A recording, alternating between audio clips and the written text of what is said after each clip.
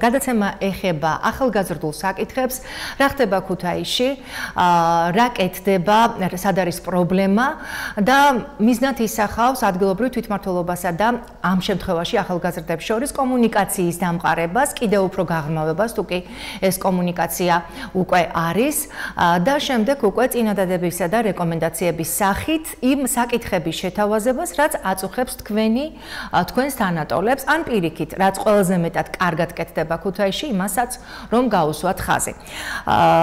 პირველი ადგილობრივ თვითმმართველობის პირველი ახალგაზრდული ფორუმი გაიმართა სულ ახლახან ბატონო ოთარ და სწორედ მაშინ დამება და იდეა რომ აუცილებლად უნდა მომეწვიეთ პირდაპირ ეთერში, სწორედ აი ამ შემადგენლობით, ახალგაზრდების ჩართულობით და საინტერესოა დღეს როგორი იქნება ჩვენი დიალოგი, რა თემებს უნდა მივაქციოთ ყურადღება, რა თქმა უნდა ახალგაზრდების თქმით, მაგრამ ჯერ მოგვიყევით თვითონ აი ამ ფორუმის შესახებ, თუ შეიძლება და მე ახლა ოპერატორს ვთხოვ პარალელურად, როდესაც ბატონი ოთარი ისაუბრებს, რომ ფორუმის კადრები გვანახოს ეთერში.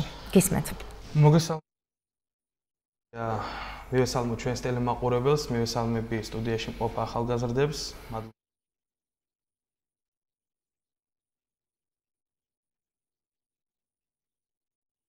ადგილობრივი თვითმმართველობის პირველ ახალგაზრდულ ფორუმს, რომელიც პირველ რიგში ემსახურებოდა მულტიმუნიციპალურ თანამშრომლობას და იმ ახალგაზრდული პოლიტიკური პლატფორმის ჩამოყალიბებას, რომელიც რეალურად ხელს შეუწყობს ერთიანი ხედვის განვითარებას მთელს საქართველოში, რომელმაც რა თქმა უნდა უზრუნველყოს ახალგაზრდების ჩართულობის ხელშეწყობა პირველ რიგში ადგილობრივ თვითმმართველობაში. იქ წარმოდგენილი იყვნენ 64 მუნიციპალიტეტიდან ახალგაზრდა საკრებულოს წევრები, რომლებმაც ისაუბრეს ანუ მთელი საქართველოს მასშტაბით, ხო? რომლებმაც ისაუბრეს საკუთარ მუნიციპალიტეტში არსებულ პრობლემებზე, ამ თვალსაზრისით რეალურად ფორუმის ფარგლებში დაისახა იმ პრობლემების გადაჭრის გზები, რომელიც დღესდღეობით ყველაზე აქტუალურია. ამ მიმართულებით და მე ვფიქრობ, რომ მსგავსი ფორუმი ხელს შეუწყობს რომ ადგილობრივი თვითმმართველობის დონეზე და მით უმეტეს ახალგაზრდების დონეზე, როდესაც ისინი წარმოდგენილი არიან წარმომადგენლობით ორგანოში, ადგილობრივი თვითმმართველობის შეუწყობს ხელს, რომ რაც შეიძლება ახლოს ვიყოთ ახალგაზრდებთან, როგორც ადგილობრივი თვითმმართველობა და ერთიანი ძალებით გადავჭრათ ყველა ის მიმდინარე პრობლემა, რომელიც ასე თუ ისე დღესდღეობით ჩვენს ახალგაზრდებს აწუხებს.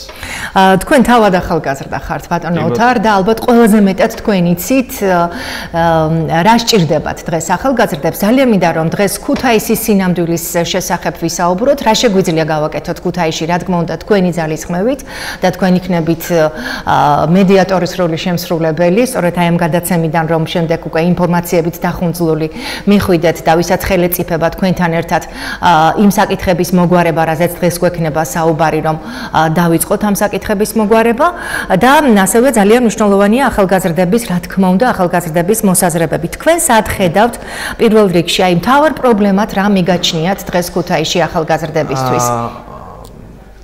პირველი რაც ყველაზე აქტუალურია როგორც პრობლემა, მე ვფიქრობ, რომ ეს არის კომუნიკაციის პრობლემა, ასევე რაც ყველაზე მთავარია, გვაქვს ინიციატივების პრობლემები და რაც თავის მხრივ უარყოფითად აისახება ახალგაზრდების ჩართულობის მაჩვენებელზე.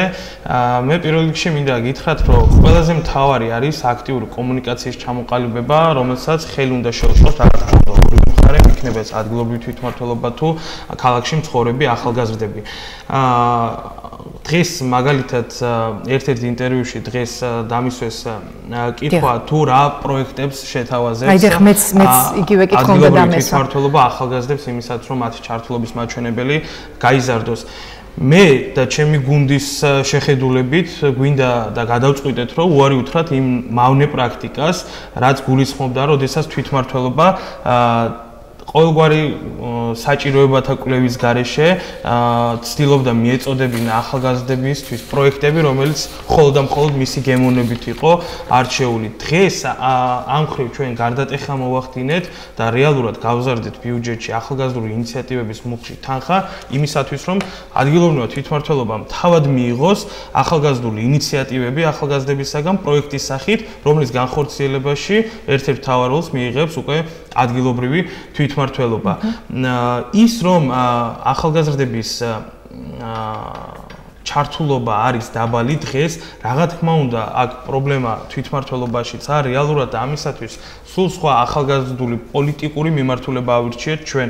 პოლიტიკური ეს არ ნიშნავს რაღაც პარტიულ მიმართულებას, მეგობრებო, პირიქით, ახალგაზრდული პოლიტიკა ეს ნიშნავს თქვენი ჩართულობის და თქვენი როგორც კარგი მოქალაქეების, პიროვნული და კარიერული განვითარების პროცესს, ამ პროცესში ერთ-ერთი მთავარი როლი ჩვენ უნდა ვითამაშოთ როგორც ადგილობრივ თვითმმართველობამ და ჩვენ ერთობლივად უნდა შევქმნათ ის პლატფორმა, რომელიც რეალურად გამოგვადგება ჩვენ უკეთესი მომავლისათვის, უკეთესი ქუთაისისათვის და მე მინდა გითხრათ, რამოდენიმე ის ძირითადი პროექტი და უთხრა თქვენი ტელეეთერის საშუალებით ჩვენს ახალგაზრდებს, თანაქალაქელებს, რეალურად ადგილობრივი თვითმმართველობა გეგმავს წლის განმავლობაში ორი ახალგაზრდული ლიდერთა სკოლის ჩატარებას, რომელშიც მონაწილეობას მიიღებს დაახლოებით 180 ახალგაზრდამდე და ტრენინგები ჩატარდება შემდეგი მიმართულებით, ეს იქნება ახალგაზრდების როლი ადგილობრივი თვითმმართველობის განხორციელებაში, იქნება ასევე პროექტების წერის მიმართულებით ტრენინგები, ადვოკატირებისა და ფონდების მოძიების მიმართულებით და ეს იქნება ერთ-ერთი კიდევ ერთი წინ გადადგმული ნაბიჯი. ასევე ჩვენთვის ყველაზე მნიშვნელოვანია ახალგაზრდების საერთაშორისო გამოცდილების და განათლების მიღება და ამ კუთხითაც ჩვენ გეგმავთ წელს უმასპინძლოთ საერთაშორისო გაეროს მოდელირებას, სადაც მონაწილეობას მიიღებს ქუთაისის დამეგობრებული ქალაქებიდან, სხვა ქვეყნის დამეგობრებული ქალაქებიდან, 15 ქალაქიდან წარმატებული სტუდენტები მონაწილეობას, რა თქმა უნდა, ქუთაისელ ახალგაზრდებთან ერთად და ჩვენ მოგეხსენებათ კიდევ ერთხელ უარს ვეუბნებით იმ მავნე პრაქტიკას, როდესაც დამეგობრებულ ქალაქებს შორის ურთიერთობა მხოლოდ და მხოლოდ თანამდებობის პირებს ჰქონდათ და კომუნიკაციის ეს ხაზი ჩვენ გვინდა გადმოვიტანოთ სწორედ რომ ახალგაზრდებში რაც თავის მხრივ ახალი გამოცდილების, როგორც ურთიერთობის და კომუნიკაციის, ისე ახალი ევროპული გამოცდილების მომტანი იქნება ჩვენი ახალგაზრდების და საბოლოო ჯამში ჩვენი ქალაქისათვის. ასევე ერთი მნიშვნელოვანი პროექტი, რომელიც წელს განხორციელდება და ეს იქნება იმ პროგრამული ჩამონათვალის დასასრული, იმიტომ რომ ჩვენ დანარჩენი თანხები მხოლოდ და მხოლოდ გვინდა იმისთვის, რომ მოემსახუროს ახალგაზრდულ ინიციატივებს და დაფინანსდნენ მათი შემოტანილი პროექტები.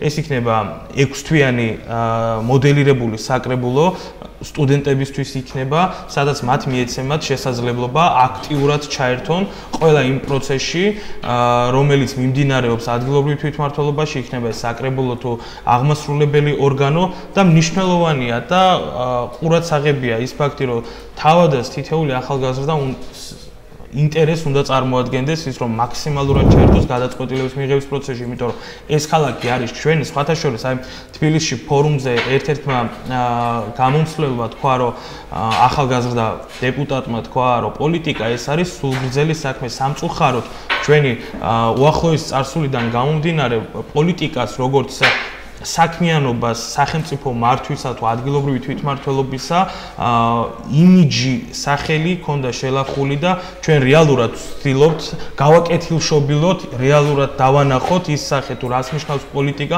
პოლიტიკა ეს არის სულგრძელი საქმე, რომელიც ემსახურება ჩვენი ქალაქის განვითარებას და ამაში თითეული ადამიანი პროფესიის და მიუხედავად იქნება მსახიობი, ექიმი, დიპლომატი, იურისტი თუ ასე შემდეგ, ან ნებისმიერი დაინტერესებული პირი აქტიურად უნდა იყოს ჩართული და მისი ინტერესის მთავარ საგანს უნდა წარმოადგენდეს ის მოვლენები და არსებული მდგომარეობა, რაც ქალაქშია და რეალურად ამ პროცესების გაუმჯობესებისაკენ უნდა ვიზრუნოთ და მესამე ყველაზე მთავარი თუ რატოა მნიშვნელოვანი ახალგაზრდების ჩართულობა ადგილობრივ თვითმმართველობაში, ახალგაზრდული ხედვა ეს იძლევა მომავლის განვითარების პერსპექტივას, იმიტომ რომ რეალურად ამ ქალაქში ჩვენ უნდა ვიცხოვროთ, მერე ჩვენმა შვილებმა და ასე შემდეგ და ასე შემდეგ, რაც უფრო ახალგაზრდული მიდგომებით დავიწყებთ ქალაქის განვითარებას და მოგეხსენებათ ამაში ხელს გვიწყობს ჩვენ როგორც აღმასრულებელი ხელისუფლების ხელმძღვანელი დღეს ქალაქის მერი ბატონი გიორგი ჭიღვარია გახლავთ ასოცირებული პროფესორი და მას ძალიან აქტიური და ახლო შეხება აქვს დიდი ხანია სტუდენტებთან და მისთვის ძალიან მნიშვნელოვანია ახალგაზრდების აზრი და როლი ადგილობრივი თვითმმართველობის განხორციელებაში და მეც ერთ-ერთი ყველაზე ახალგაზრდა დეპუტატი დეპუტატის საკრებულოში ჩვენი თავარი მიზანი და დევიზი არის რომ მაქსიმალურად ჩაერთოთ, მოდით, ეს არ არის შეწუხება, უნდა მოიხსნათ ყველანაირი კომპლექსი და ყველანაირად უნდა ვიცათ რომ თითოეულ ადამიანს, რომელიც ადგილობრივი თვითმმართველობის მერიის შენობაში ზის, შევაწუხოთ ყველა იმ არსებით პრობლემებზე, რომელიც დღეს არის ქალაქში და ეს არ არის სამარცხვინო. პირიქით, ეს არის ყველა კარგი მოქალაქის ვალდებულება, თუ ჩვენ გვინდა რომ ქუთაისს ყავდეს კარგი მოქალაქეები, კარგი მოხალისეები, რომლებიც უანგაროდ შეეცდებიან თუნდაც სტუდენტობის პერიოდში ქალაქისათვის მნიშვნელოვანი საქმეები გააკეთონ, ამაზე მაგარი არაფერი არ არის. სამწუხარო ფაქტს მინდა შევეხო დღეს აქ ძალიან კარგი ახალგაზრდები არიან ჩვენთან ერთად ეთერში. სულ რამოდენიმე დღის წინ ტურიზმის ცენტრმა დადგა საინფორმაციო ატრაქციები ქალაქში, რომელიც მეორე დღეს დაზიანებული იყო, დამწვრეული იყო და მე მინდა უთხრა თითოეულ ახალგაზრდას აქ მსხდომსაც, ვინც ტელეეკრანებიდან გვიყურებს, სამოქალაქო ცნობიერების ამაღლება ჭირდება რაღაც დონეზე, როდესაც მსგავს ფაქტებს უაწყდებით ყოველდღე და სწორედ რომ იმ ინიციატივების ფარგლებში, რომელშიც ჩვენ გავზარდეთ თანხები, შეგვიძლია მოვაწყოთ ტრენინგები ამ საკითხებზე, სემინარები ამ საკითხებზე, შეხვედრები ფოკუს ჯგუფებთან და ყველაზე მთავარია ის, რომ ჩვენ ერთმანეთს შევუწყოთ ხელი და ხელი-ხელ ჩაკიდებული ვაკეთოთ ქალაქისათვის მნიშვნელოვანი საქმე. ავით ცოტა გამიგზელდა სიტყვა, მაგრამ ეს იყო ჩემი ავით ძირითადი და მთავარი სათქმელი, რაც მინდოდა ჩემ თანაქალაქელებს, ჩემ თანატოლებისთვის მეთქვა, რომ მაქსიმალურად დავუდგეთ ერთმანეთს გვერდში, იმიტომ რომ ეს ქალაქი ჩვენია და ამ ქალაქის განვითარებაზე ყველამ ერთად უნდა ვიზრუნოთ. დიდი მადლობა. საინტერესოა ახალგაზრდების მოსაზრებების მოსმენა. ახალგაზრდული ხედვა აუცილებელი და მნიშვნელოვანიაო თქვენ აღნიშნეთ და ბუნებრივია ნამდვილად ახალგაზრდების ხედვა არის უმთავრესი და ასევე საინტერესოა თუ რა პროექტის განხორციელება სურთ ახალგაზრდებს. მე მინდა ვთხოვო თითოეულ მათგანს ისაუბრონ იმ საკითხების შესახებ, რაც ყველაზე მეტად აინტერესებთ მათ, იმ უკვე მიღწეული წარმატებების შესახებ, თუ კი ხედავენ ამ წარმატებას, ასევე აღნიშნონ და თუ კი სადმე არის სერიოზული პრობლემა, ასევე თქვენ დღეს პირდაპირ ეთერში ამის შესახებ, იმიტომ რომ სწორედ თქვენ ახართ წარმოდგენილი საკრებულოში, როგორც ახალგაზრდულ საქმეთა ხელმძღვანელი, ამიტომ მნიშვნელოვანია დღევანდელი კომუნიკაცია ჩემი მოსაზრებით. მე მინდა ვთხოვო ახლა იზაბელ, თუ შეგიძლიათ, თქვენ რო გითხრათ, სტუდენტია იზაბელი, აკაკი-წერეთლის სახელმწიფო უნივერსიტეტის.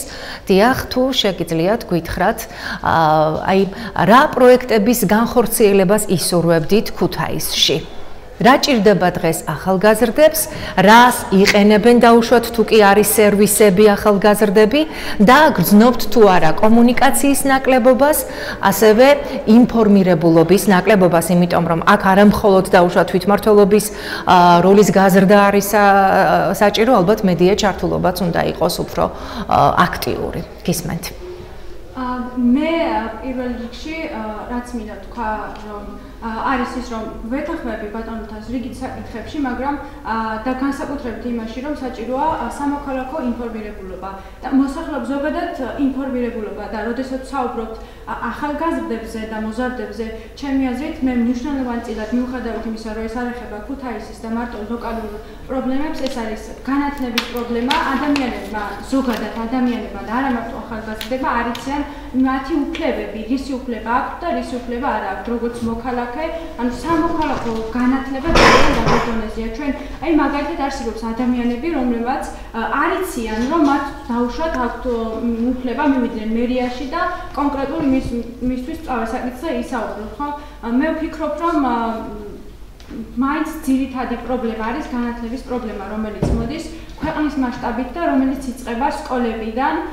აი მაგალითად, სკოლაში რო ისწავლებოდეს ისეთი საგნები, რომლებიც ბავშვებს მოსწავლეებს ასწავლის რისი უფლება აქვს და რისი არ აქვს. ან რა შეიძლება გააკეთონ, ან რა შეიძლება არ გააკეთონ, ხო? ან მე ვფიქრობ, რომ მთავარი ამოსავალი პრობლემა არის სკოლა, რომელიც არ ეხება მხოლოდ ქუთაისს. ეს არის მთელი ქვეყნის მასშტაბით მნიშვნელოვანი პრობლემა, განათლება და აი მე მაგალითად მყავს ბევრი მეგობარი, რომლებმაც დაამთავრეს უნივერსიტეტი, ჰქონდათ მაღალი აკადემიური მოსწრება, მაგრამ უბრალოდ დაამთავრეს და მორჩა. და უფრო მეტიც ისინი წავიდნენ ქვეყანა დატოვეს მათ, იმიტომ რომ არ ვიცი უნარები რა თქმა უნდა ჰქონდათ, მაგრამ ამ ეტაპზე ვერ შეთავაზეს ის, რაც მათ მოთხოვნებს და მათ განათლებას, მათ რესურსს ალბათ არ აკმაყოფილებდა და მათ ძალიან ბევრს ვიცნობ, რომლებმაც დატოვეს ჩვენი ქალაქი იმის გამო, რომ ისინი უბრალოდ დაამთავრეს უნივერსიტეტი და ამით მორჩა. ძალიან დიდი მადლობა. ანუ ერთ-ერთი მთავარი პრობლემა არის განათლების დონის ამაღლება, სოციალური პასუხისმგებლობა, ალბათ ესეც გაგვხედველობაში, სკოლის ასაკიდან, მოსწავლეობის ასაკიდან იმ კანონით გათვალისწინებული უფლება მოვალეობების შესახებ გაცნობა თითოეული ადამიანის და ამ შემთხვევაში მოზარდის, იმისათვის რომ მათ იცოდნენ რა ევალებათ და ასევე მოითხოვონ ის რაისი უფლებაც გააჩნიათ. თუ შეგიძლიათ აი დიალოგის რეჟიმში რომ თქვენი მოსაზრება გაუზიაროთ და შემდეგ დანარჩენებს უნდა ვთხოვო თავიანთი მოსაზრებების გამოთქმა. დღესაც გავიხსენებ მსგავსი შეკითხვა დამისვა ჟურნალისტმა დღეს ინტერვიუში და ვისაუბრეთ შიდა მიგრაციის საკითხებზე და სამოქალაქო პასუხისმგებლობის საკითხებზეც.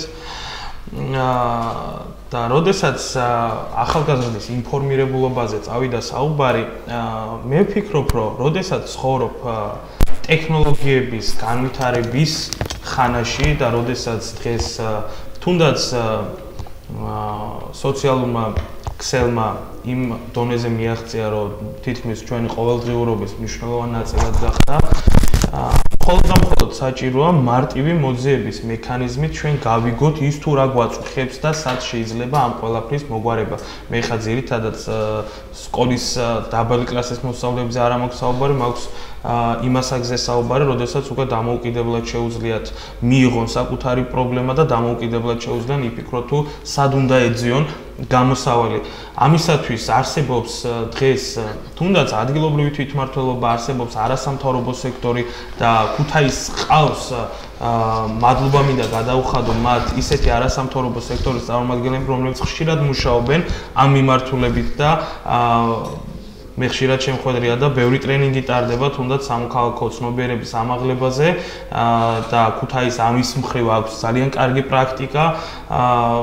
თუნდაც სოციალური პრობლემები, რომელიც აწუხებს ახალგაზრდებს, მათი ყოველდღიურობის პრობლემები, რომელიც აწუხებს ქუთაისში მცხოვრებ ახალგაზრდებს, ამაზე ერთად შეგვიძლია ჩვენ საუბარი, აი სწორედ მაგიტო ვამბობ, რომ მნიშვნელოვანია კომუნიკაცია ჩვენსა და თქვენ შორის ეს ცოტა ცუდად ჟღერს ჩვენსა და ერთმანეთ შორის კომუნიკაცია, როდესაც არსებობს ქალაქში შენი ტოლი ახალგაზრდა წარმომადგენლობით ორგანოში, თამამად შეგიძლია მასთან მისვლა კომუნიკაცია ბატონოთან უნდა შეგაწყვეტინოთ. ანუ ხვალ თუ კი მოინდომებს იზაბელი თავის მეგობრებთან ერთად პროექტის სახით თქვენთან მოტანას იმ პრობლემებისა თუ მათთვის საინტერესო საკითხებისა, რაც აწუხებთ ახალგაზრდებს, იგივე მიგრაციის თვალსაზრისით, იმიტომ რომ გადინება ხდება და ამაზე თვალებს ნამდვილად ვერ დავკუჭავთ.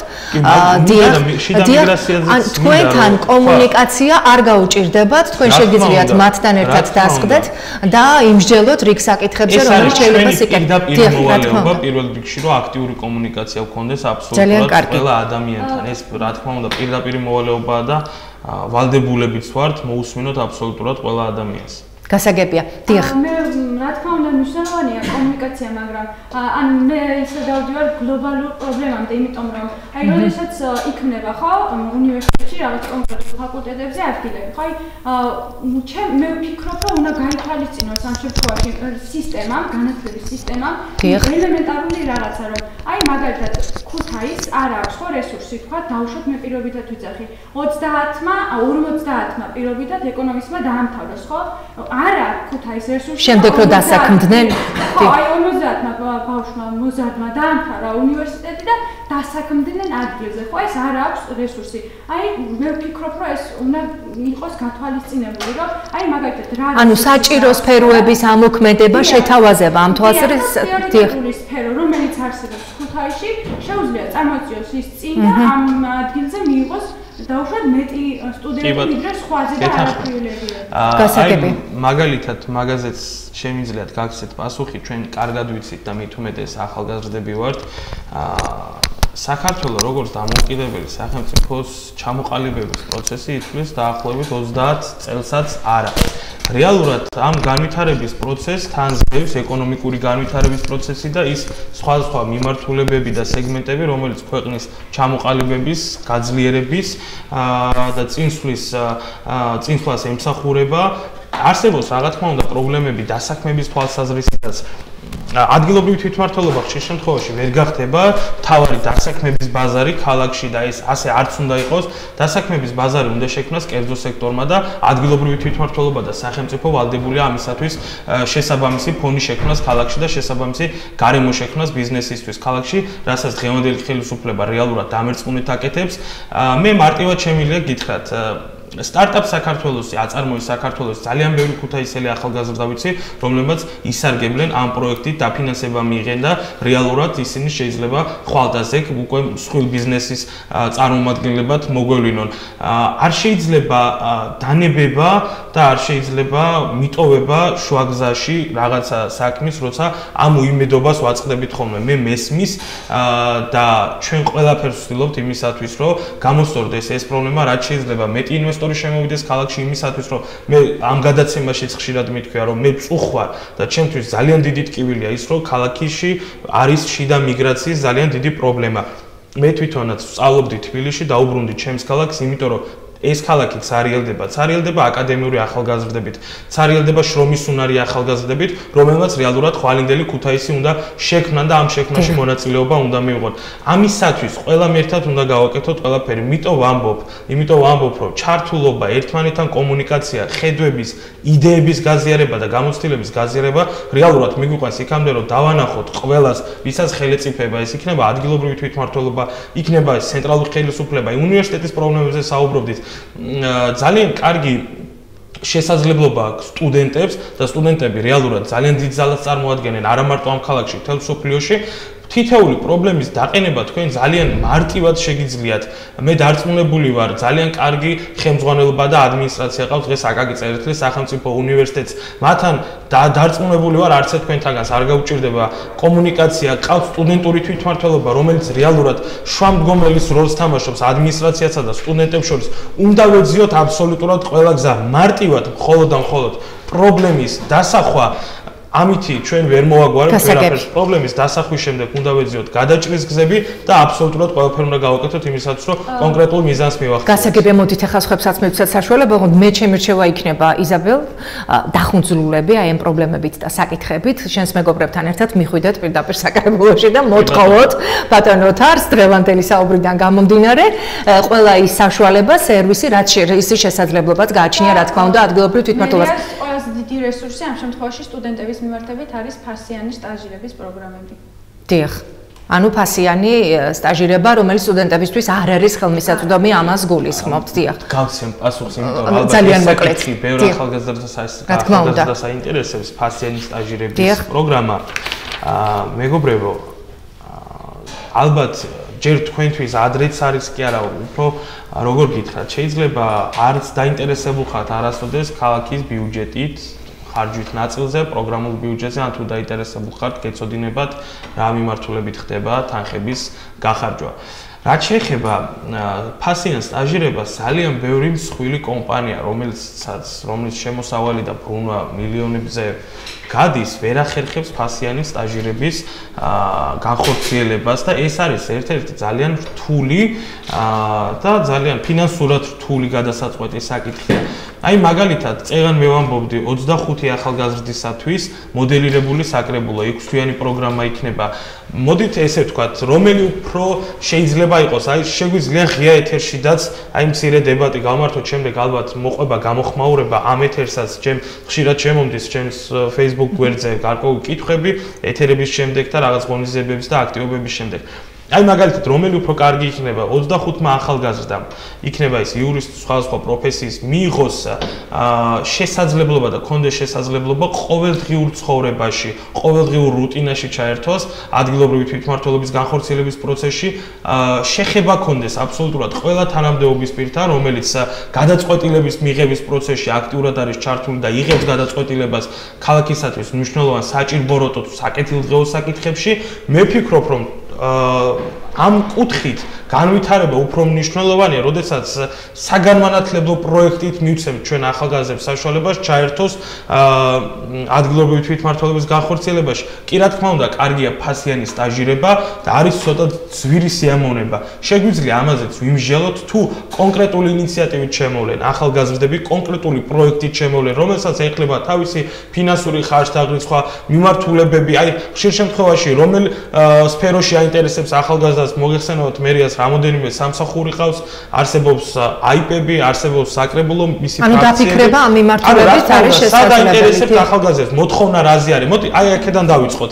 რაზე არის მოთხოვნა, რომელი მიმართულებით სურს ახალგაზრდებს სტაჟირების გავლა, რა ხარჯებთან არის ეს დაკავშირებული? მოდი ერთად დავჯდეთ ბიუჯეტთან ერთად, ქალაქის მთავარ ფინანსურ დოკუმენტთან ერთად და ერთად ვეძიოთ თანხები თუ როგორ შეიძლება ამ ყველაფერს გაკეთება. გასაგებია.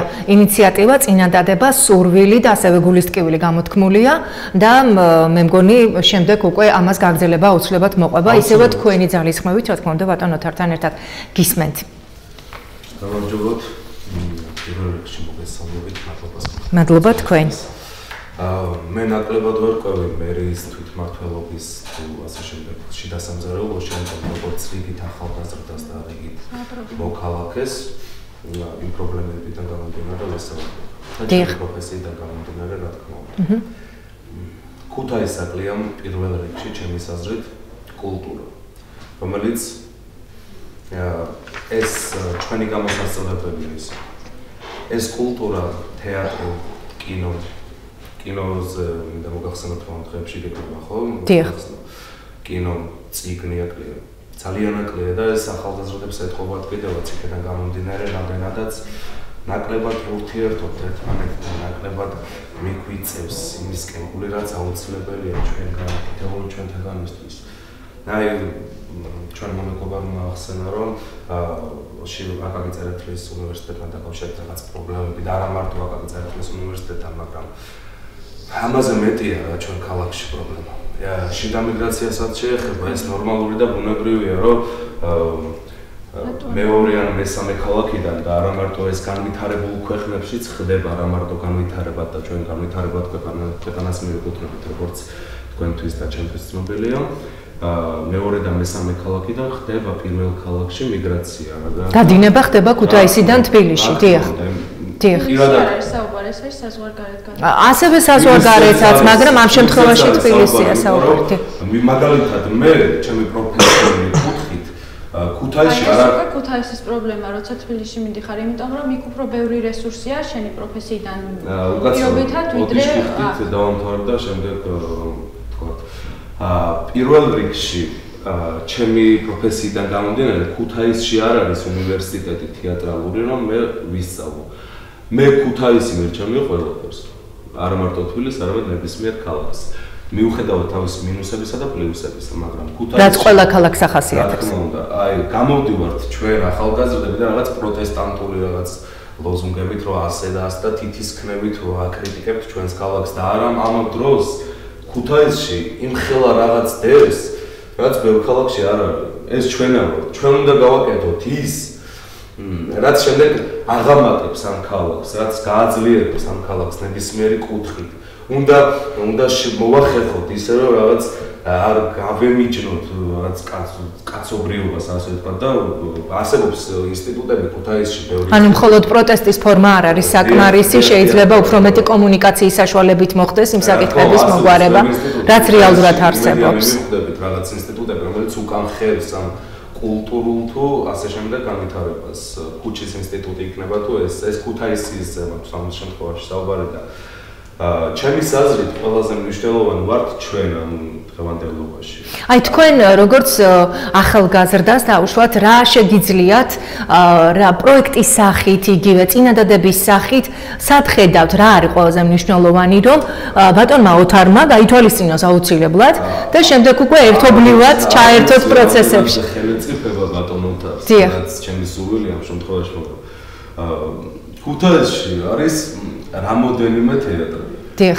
ლადონეს ხიშვილის პროფესიული თეატრი, ნიღბების თეატრი, ოპერის თეატრი, მაგრამ დრამატულ თეატრებზე მომსაუბარი და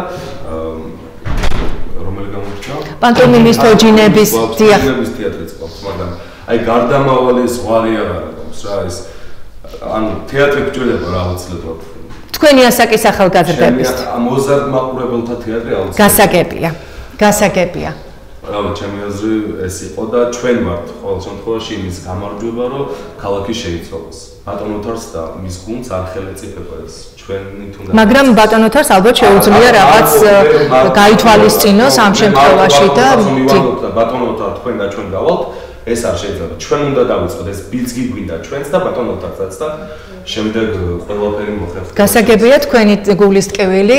ძალიან დიდი მადლობა. თქვენ დატოვეთ ამ შემთხვევაში თქვენი მოსაზრება. რეკლამაზე უნდა გავიდე, მანიშნებენ, რეკლამაზე გვიწევს გასვლა, რამდენიმე წუთში ყვა პირდაპირ ეთერში დავბრუნდებით. ძალიან დიდი მადლობა.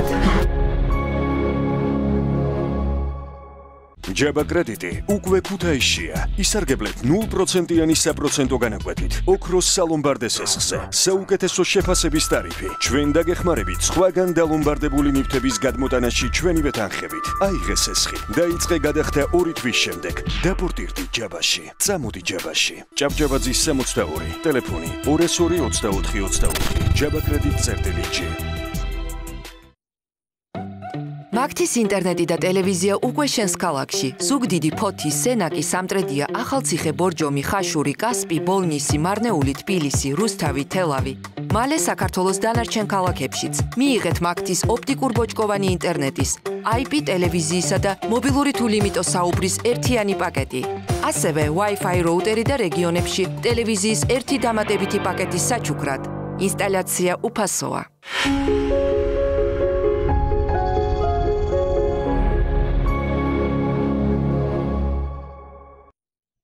მნიშვნელოვანი ფაქტები, პოლიტიკური პროცესები, ეკონომიკური ვითარება, სოციალური საკითხები, საზოგადოების ჩართულობა, ანალიზი, არსებული რეალობა. ყოველ სამშაბათს და ხუთშაბათს 21 საათსა და 30 წუთზე. მთავარი თემები.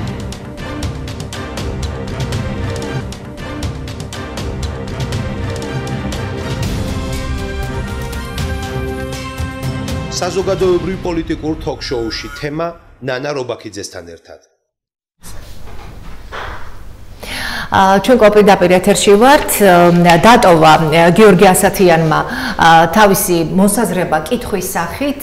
მოზარდ მაყურებელთა თეატრზე ჰქონდა აქცენტი გაკეთებული და აღნიშნა, რომ ძალიან კარგია თოჯინები, პანტომიმა, ოპერის თეატრი, დრამატული და ასე შემდეგ, მაგრამ არ არის შუა, ანუ გარდამავალი მოზარდი ახალგაზრდების თეატრი, რომელიც საშუალებას მისცემს ახალგაზრდებს, რომ შემდეგი ეტაპი უფრო იოლად გაიარონ. რა შეგიძლიათ გითხრათ?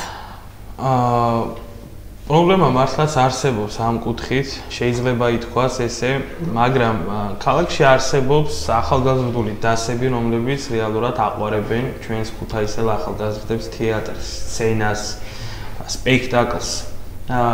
კარგი მსახიობი თუ არა, კარგი მაყურებელი დგება ხოლმე შემდეგ ამ დასიდან გამოსული თუ ამ დასის მონაწილე ახალგაზრდა. რეალურად ჩვენ რაღაცების ფუფუნება არ გაგვაჩნია ქალაქში, მაგრამ გვაქვს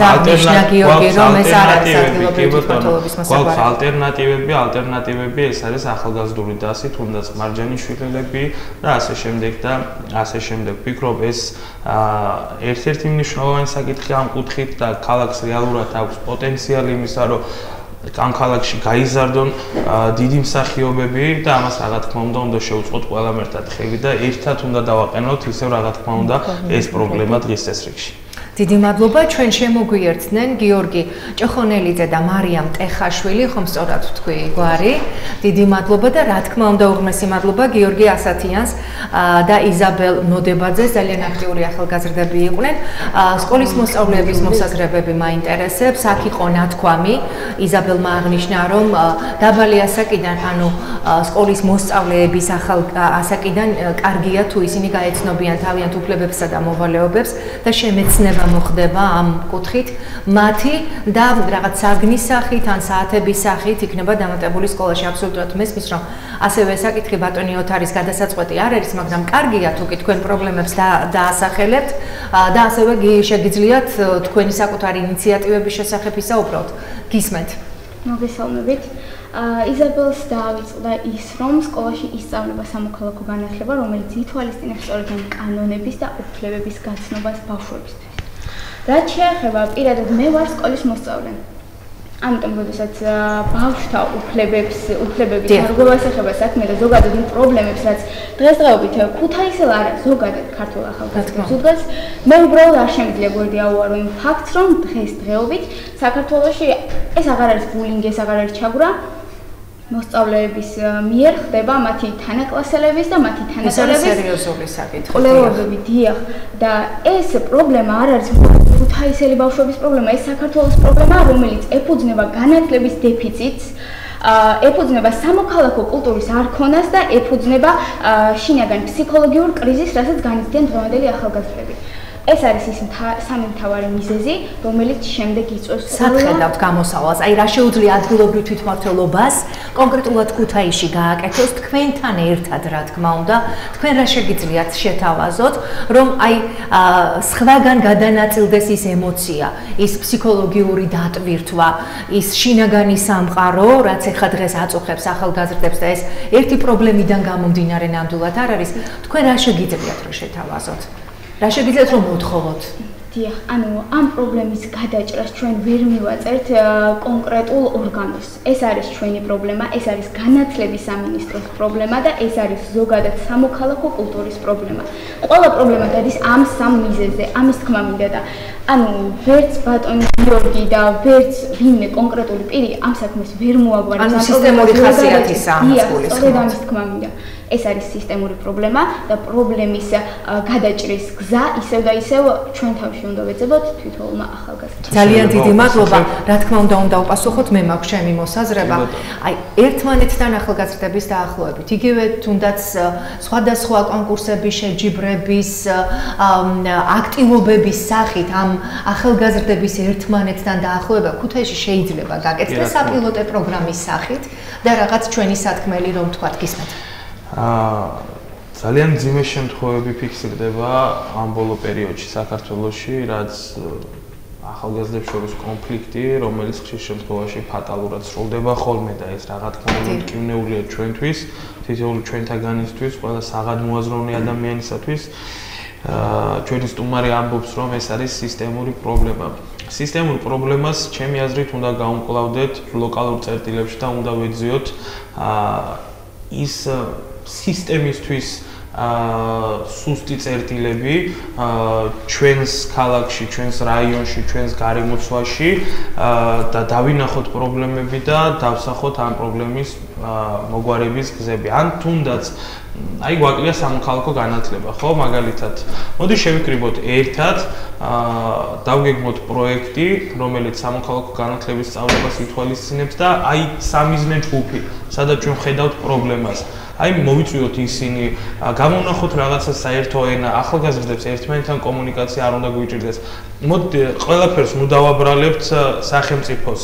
სახელმწიფო შედგება ხალხისაგან და მით უმეტეს ერთ-ერთი ყველაზე ძლიერი ძალა და ხერხემალი სახელმწიფოსი ვართ ჩვენ ახალგაზრდები და ჩვენ შეგვიძლია ძალიან ბევრი რამის გადაწყვეტა, რომელიც სახელმწიფოს და მით უმეტეს ცენტრალურ ხელისუფლებას არ შეუძლია.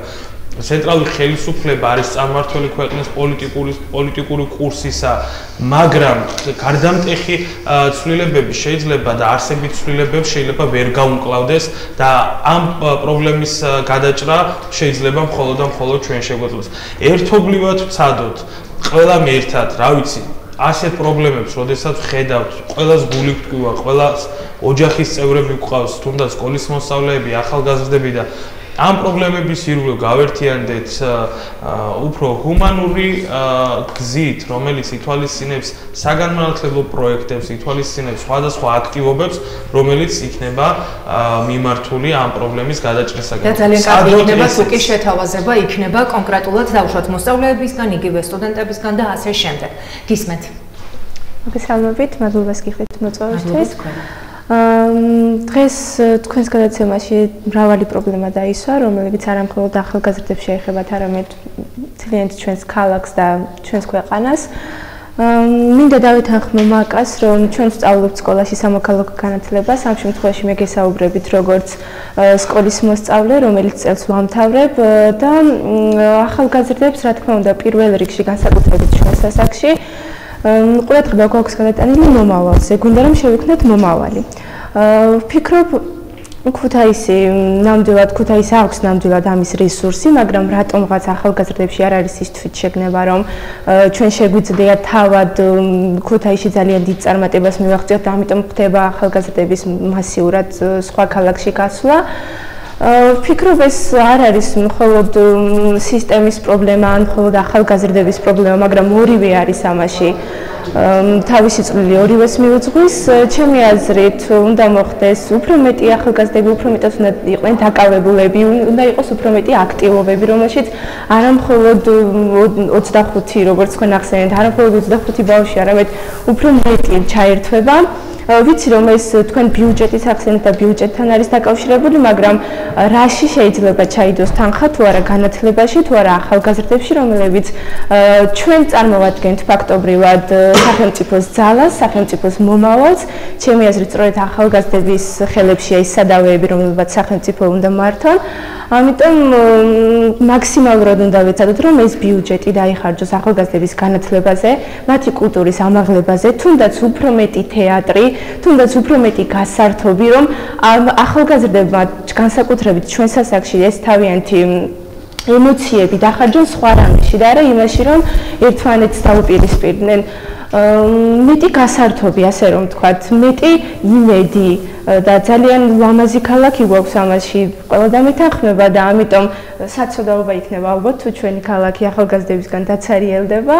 ამიტომ უნდა შევეცადოთ, რომ თვითშეგნება ავამაღლოთ მათში და ეს არ არის მხოლოდ თქვენი პრობლემა, არც სახელმწიფოს პრობლემა, ეს არის ჩვენი პრობლემაც და ვფიქრობ, ახალგაზრდებს შეგვიძლია ერთად მოვაგვაროთ ეს ყველაფერი. ძალიან დიდი მადლობა. არაჩვეულებრივი ახალგაზრდები ხართ, მინდა გითხრათ და ყველაზე მნიშვნელოვანი ის არის, რომ იწყებთ ჩვენშია პრობლემა. აქედან გამომდინარე, ნამდვილად გეთანხმებით, ჩემშიც არის პრობლემა და თითოეულ ჩვენთაგანში გვაკლია ერთიანობა და არ არის ახალგაზრდებს ერთად ერთის. კი, გაუცხოება არის გამომდინარე სოციალური ფონიდან, რაც ზოგადად არსებობს ქვეყანაში, ალბათ როგორღაც უნდა გადავლახოთ, სწორედ თქვენი დახმარებით ახალგაზრდებო გისმენთ ბატონოთარ. ყველა ახალგაზრდა და მომწოდოთ, რომ პოზიცია ყველას გაქვთ ერთნაირი და ყველას გვაქვს ერთნაირი და პრობლემის არსებობის და შემქმნელისკენ რაღაც ხელს არ ვიშვერთ სხვისკენ და ვეძებთ საკუთარ თავში პრობლემებს. აი ესე საკუთარ თავში უნდა ვეძიოთ გამოსავალი, ოღონ არა მხოლოდ შიგნი, არამედ ერთად. მე კიდევ ერთხელ მინდა გითხრათ, რომ ერთად დგომით ადგილობრივ თვითმმართველობასთან, თუნდაც ის პრობლემები, რომ მაგალითად თეატრის ნაკლებობა ვერ დაგეთანხმებით ამ კუთხით, იმიტომ რომ მე მინახავს ცარიელი მესხიშვილის თეატრის სპექტაკლის დროს, მხოლოდ და მხოლოდ პარტერის შევსებული. ანუ რაღაც არსებობს ქალაქში, ახლა რაზეც შეგვიძლია ვისაუბროთ, ხმამაღლა რომ თუნდაც მნიშვნელოვან პროექტებს იქნება ეს საგანმანათლებლო, კულტურული, სპორტული თუ ახალგაზრდული, ძალიან მოცულობითია რაოდენობა ამ პროექტების, რომელსაც ქალაქი აფინანსებს. მაგრამ ჩართულობა ამ პროექტებში არის ძალიან დაბალი და ეს დისბალანსი ქმნის აი სწორედ იმ პრობლემას, რაზეც დღეს ჩვენ აქ ვსაუბრობთ ყველა. ანუ ამ დისბალანსის გამოსწორება შეგვიძლია ჩვენ მხოლოდ და მხოლოდ ჩართულობით და კომუნიკაციით, აქტიური კომუნიკაციით.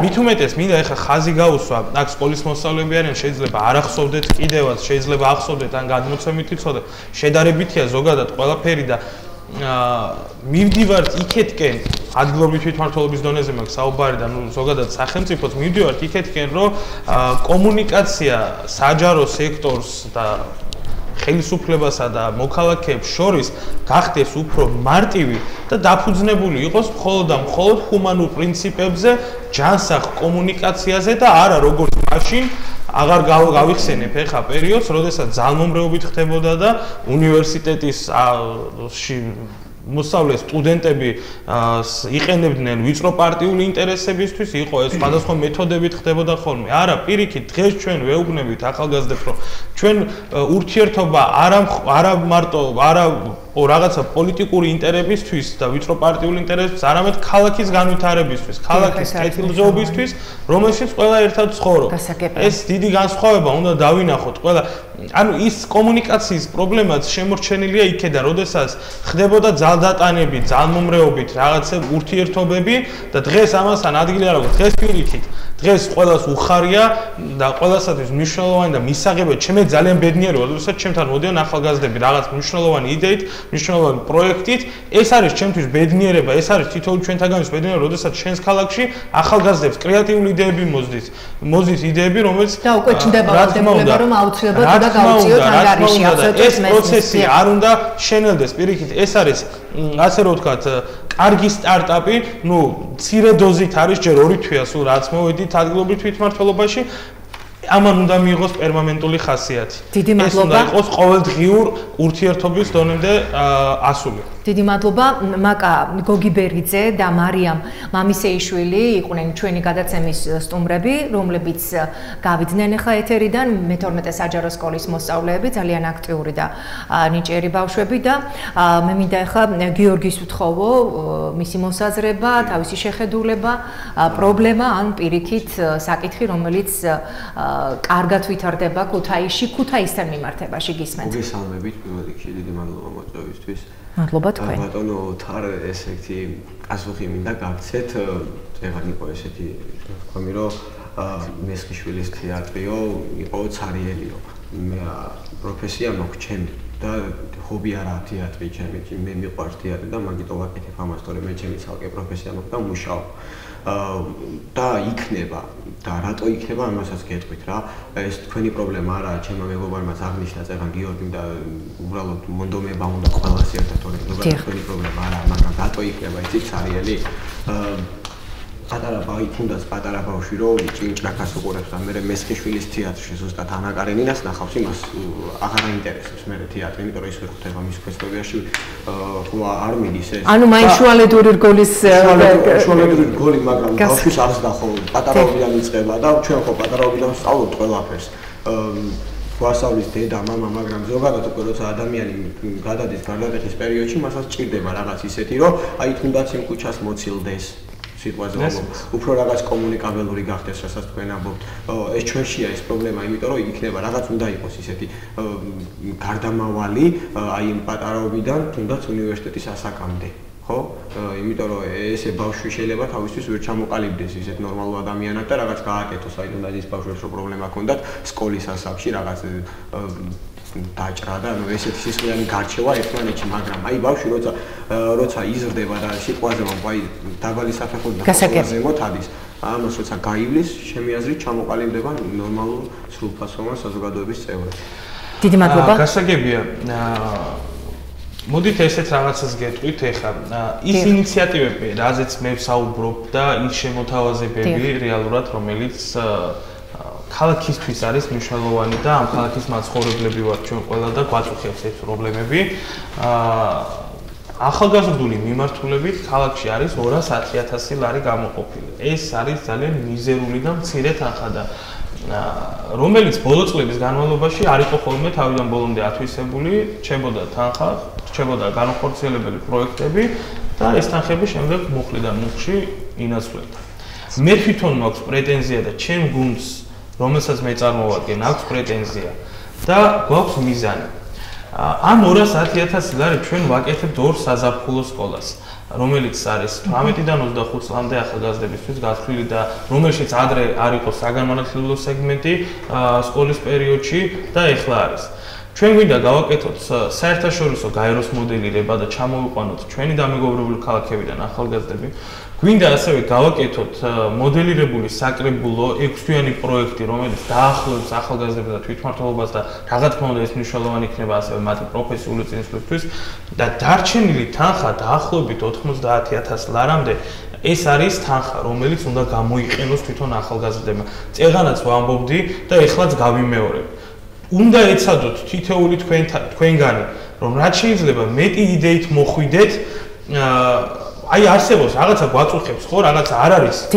ხდება ქალაქში ისეთი, რომელიც ჩვენ გემოვნება საკმაყოფილებს, მაგალითად უმრავლესობის ახალგაზრდების უმრავლესობის არ ჩამოყავთ ისეთი მომღერალი, არ აკეთებს ისეთი პოეზიის საღამოს, რა ჟანრის ჩვენ მოგწონს და რა მიმართულება ჩვენ მოგწონს პოეზიაში. ასეთი იდეები, აი თუნდაც სამოქალაქო განათლების და ცნობიერების ამაღლების კუთხით არსებობს პრობლემები, მივცეთ ამ ყველაფერს პროექტის სახით, გადავიდეთ მუშა რეჟიმზე, გადავიდეთ პრობლემის დასახვაზე და ოფიციალურ ნაწილზე, რადგანაც ის შენობა, რომელიც არის მერიის შენობა და განთავსებულია საკრებულო მხარის ადმინისტრაციული ერთეული გუბერნიამოს მხედველობაში, იმ შენობაში ეხლა ხედან ხალხი, რომელიც აბსოლუტურად მზად არიან 24 საათის განმავლობაში ნებისმიერ დროს უპასუხონ აბსოლუტურად ყველა თქვენ კითხვას. ერთად დაждდენ და ისაუბრონ თქვენთან ერთად ქალაქში მიმდინარე ახალგაზრდულ პრობლემებზე. ოღონდ ამას უნდა გქონდეს ფორმა, მიცემ. ამას უნდა მიცეთ რაღაც უნდა ფორმა. ეს არის და მე ძალიან მაინტერესებს და აი საპილოტეთაც კი გადავწყვიტეთ, რომ ახალგაზრდული ბიუჯეტი ყოფილიყო ამ ფორმის და ეს ყოფილიყო ერთგვარი ნოვაცია ადგილობრივი თვითმმართველობის მიმართულებით ახალგაზრდული კუთხით, რა თქმა უნდა. თუ ჩვენ მოახერხეთ ამ თანხის, რაც არის ახლა მოცემული ბიუჯეტში, სრულად ათვისება და რეალურად ამან მოგცვა ჩვენი შედეგი, რომ ახალგაზრდები აქტიურად ჩაერთონ სხვადასხვა პროექტებში, რომელსაც ადგილობრივი თვითმმართველობა შეთავაზებს, მოხალისეობრივად ჩაერთონ სხვადასხვა ღონისძიებებში, თუ ჩვენ ის საერთაშორისო პროექტები მოგცემს შედეგს და ამაღლებს და მიცემს ახალ გამოცდილებას, თუნდაც ევროპულ გამოცდილებას ჩვენ ახალგაზრდებს დამერწმუნებთ, ვინ დაუდგება იმ ინიციატივას წინ, რომ მომდევნო წელს 2019 წელს ეს თანხა გაორმაგდეს და გაიზარდოს, ისევე თითოეული ჩვენთაგანის, ჩვენი ქალაქის, ჩვენი ახალგაზრდების საკეთილდღეოდ. ამიტომ კიდევ ერთხელ გეუბნებით, ერთად მუშაობით, ერთმანეთთან აქტიური კომუნიკაციით ჩვენ შევძლოთ ყველაფერს. მხოლოდ და მხოლოდ პრობლემებზე საუბრით არაფერი არ მოგვარდება და გასაგებია, ძალიან დიდი მადლობა ლანა ტორაძე და გვანცა გაბისიანი შემოგვიერთდნენ. აკაკი წერეთლის სახელმწიფო უნივერსიტეტის სტუდენტები გისმენთ. მოგესალმებით. მადლობა მოწვევისათვის. მადლობა. ჩემი აზრით, ჩვენს ქალაქს აკლია სიცოცხლე. და ძალიან კარგი იქნება თუ უფრო სიცოცხლეც ავსე ქალაქი გვექნება. ყოველთვის მაწუხებდა კითხვა, რომ აი თუ ორმა ის შეიძლება ქალაქში იყოს ესეთი ჟრიამული, ესეთი ფერადი ქალაქი გქონდეს, ესეთი ბევრი ხალხი იყოს და გართობა მხიარულება, აი რატო არ შეიძლება რომ სხვა დღეებში შევინარჩუნოთ ეს განწყობა, ეს მხიარულება. აი ეს გასართობ თუნდაც ის გასართობი, აი ეს ეგრეთ წოდებული ბალიშები, რომლებიც გამოვაქვთ ხოლმე ქალაქში, ბავშვები თამაშობენ. აი მე მოდი დავტოვოთ და ითამაშონ ამ ბავშვებმა და იყოს უფრო მხიარული გარემო, იყოს უფრო ბევრი გასართობი ჩვენ სტუდენტებს განსაკუთრებით და კონკრეტული შეთავაზება ხომ არა გაქვთ რაიმე დაუშვათ, თქვენ ხომ არ გიფიქრიათ რა შეიძლება შეთავაზოთ? ბევრი რამის გაკეთება შეიძლება და აი სწორედ ეს კითხვა მაქვს, რომ რა შეიძლება გაკეთდეს თქვათ თვითმმართველობასთან ერთად და რა თქმა უნდა ჩვენთან ერთადაც ჩვენ ხო თანხმდებით იმაზე, რომ პრობლემა იწყება ჩვენიდან და შესაბამისად აი ეს პრობლემის გადაჭრას გზებიც დაიწყება ჩვენიდან. ერთად შევქმნათ ის განწყობა, რომ გქონდეს უფრო მეტი ხალასი, უფრო მეტი გართობის საშუალებები და ჩვენი ქალაქი არ გახდეს ნაცრისფერი ქალაქი და აი თქვათ მეგობრებს როცა ვეტყვით რომ წამოდი ქალაქში გავიდეთ, არ იყოს ის კითხვა, კაი რა გავაკეთოთ. გასაგებია, დიდი მადლობა, გისმენთ ბატონო თარ.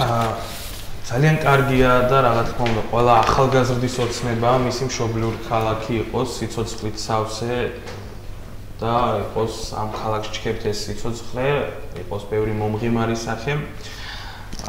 რეალურად, როდესაც ვუყურებ პრობლემებს შიგნიდან, მხედველობა მაქვს ადგილობრივი თვითმმართველობა და ჩემ თავს გულისხმობ და ჩემს კოლეგებს და იქ მომუშავე ადამიანებს. ძალიან ისეთი ბევრი პრობლემები არის ქალაქის წინაშე, ისეთი მნიშვნელოვანი საკითხები დგას გადასაწყვეტი თუნდაც ინფრასტრუქტურული მიმართულებით, სოციალური მიმართულებით და როდესაც წარმოიდგინეთ, ეხლა დღევანდელი ქალაქის მერი ბატონი გიორგი ჭიღვარია, როდესაც შეუდგა უფლებამოსილებას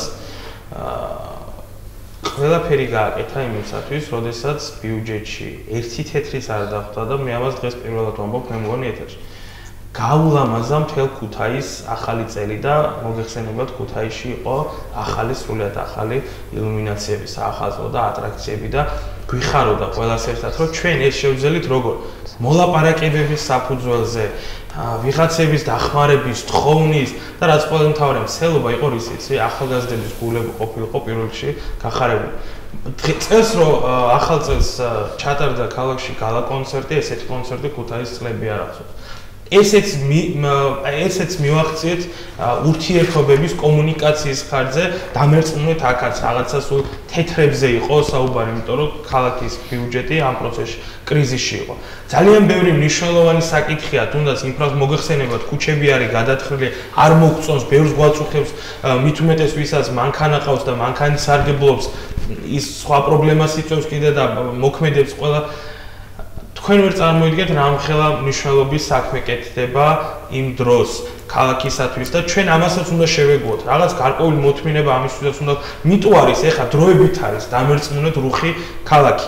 დროებით არის რუხი, დამთავრდება ეს ყველაფერი. ქალაქისთვის რა არის ყველაზე მნიშვნელოვანი? ჩვენ ხო გვინდა რომ ქალაქი ვაქციოთ მაგალითად ტურისტულ ხაბად და ქუთაისი გახდეს ერთ-ერთი მნიშვნელოვანი ტურისტული ცენტრი არა მარტო საქართველოში, არამედ მთელ კავკასიის რეგიონში.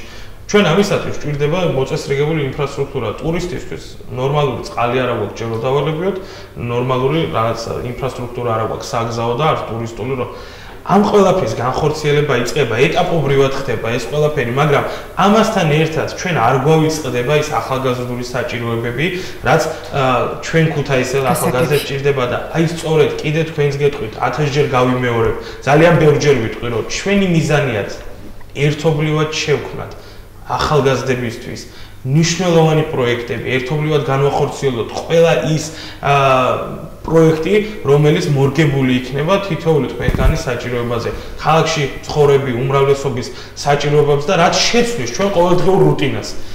მოდი მივიღოთ საქმიანი ურთიერთობის იერი და ეს კავშირი შევქმნათ, ამაზე ვიზრუნოთ, ეს გავაძლიეროთ უფრო მაქსიმალურად ჩაერთვეთ, მოდით, იკონტაქტეთ აბსოლუტურად ყველასთან და დაინახავთ თქვენ თვითონაც, იცით რა, დღეს რო იძახით, რომ იცით რა ეს, აი რა, ნახეთ 5 თვეა ეს ქუჩა გადათხრილია, რაღაცა ეს პრობლემა არის. აი იქ რო იქნებით ახლოს, გეცოდინებათ, იცით რა, ეს იმიტომ თურმე გადათხრილი რამხელა საქმე კეთდება.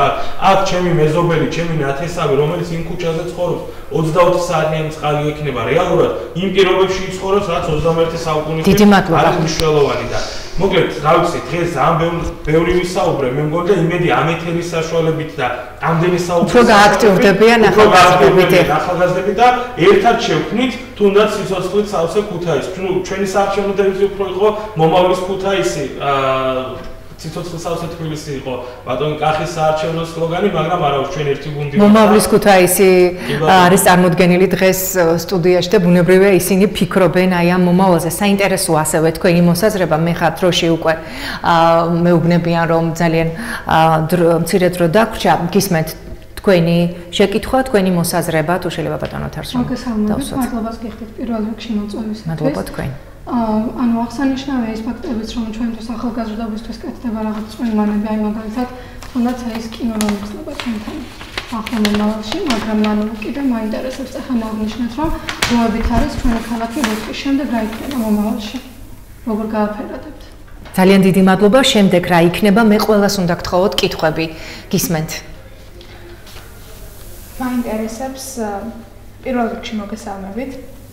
მაინტერესებს სამოქალაქო განათლება უფრო თუ მრავალფეროვანი იქნება, იმიტომ რომ ვიცი, რომ ბევრ სკოლაში არ ისწავლება, მაგალითად, ჩემ სკოლაში სადაც ვსწავლობ, იქ ისწავლება და მე ვსწავლობ და საკმაოდ კარგად მასწავლიან. გასაგებია, დიდი მადლობა, გისმენთ. დიახ, მარიამის სიტყვას გავაგრძელებ, თუ შეიძლება. მგონი ყველა სკოლაში ისწავლება სამოქალაქო განათლება, მაგრამ არა გარკვეული დაინტერესება არ არის ჩვენი მოზარდებიდან და ვფიქრობ, უფრო მეტი მიზეზი უნდა გქონდეს, უფრო მეტი ჩართულობა უნდა იყოს ამ მხრივ. ჩვენი ჩართულობა და თქვენი ინფორმირება არის საჭირო ამ ყველაფერს, რომ ჩვენ ჩავერთოთ და ინტერესი გაგვიჩნდეს ამ საკითხთან დაკავშირებით. ძალიან დიდი მადლობა, ბატონო თარგისმეთ.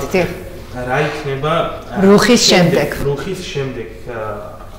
მე თქვენს ადგილას არ დავსვავდი ესეთ კითხვას, რა თქმა უნდა, თქვენ ამის უფლება გაქვთ და რა თქმა უნდა მისაღებია თქვენი კითხვაც. რა გავაკეთოთ ამის შემდეგ და რა გავაკეთოთ ერთად, რომ რუხი არ იყოს ეს ქალაქი. მე უფრო ამ კითხვას დავუსვამდი, რომ ჩემი წინ რო იჯდეს ადგილობრივ თვითმმართველობაში ჩემი თანატოლი, როგორც საკრებულოს წევრი, რომელსაც რაღაც გარკვეულ საკითხებზე თუ პრობლემებზე ხელით იფება. აი მე უფრო ასე დავსვამდი, აი თქვენთან ერთად მე შევძლებ რომ გავაფერადო ეს ქალაქი ჩემს გუნდთან ერთად, რომელიც დღეს ადგილობრივ თვითმმართველობაშია. თქვენს გარეშე არაფერი არ გამო. ამიტომ არის თქვენი ჩართულობა ყველაზე მნიშვნელოვანი იმისათვის, რომ ქალაქი იყოს უფრო ფერადი, ქალაქი იყოს უფრო მიმზიდველი ახალგაზრდების და თითოეული ახალგაზრდა ქალაქში იყოს მომღიმარი, ბედნიერი და ყველა მისთვის ყველაზე საჭირო პროექტები თუ პროცესები თუ ღონისძიებები კეთდებოდეს ამ ქალაქში. ამაში არის საჭირო და ამისათვის საჭიროა ერთად დგომა და ერთად მუშაობა.